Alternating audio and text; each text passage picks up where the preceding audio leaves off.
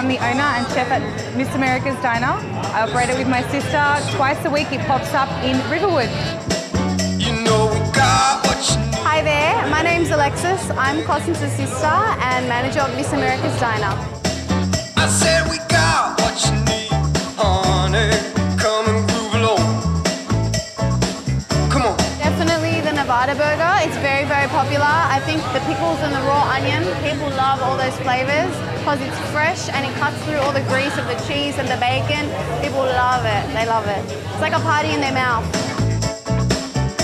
My personal favourite, and I have to have it every time we put the diner night on, so every Friday and Sunday, I have to have a heart attack fries. So it's a bowl of crispy, skinny fries seasoned with like smoked paprika. Then we've got cheesy sauce on top, sprinkled with crumbled, beautiful bacon that's been fried, and then again, sealed off with a beautiful cheesy, crispy cheese coat, and it's just delicious.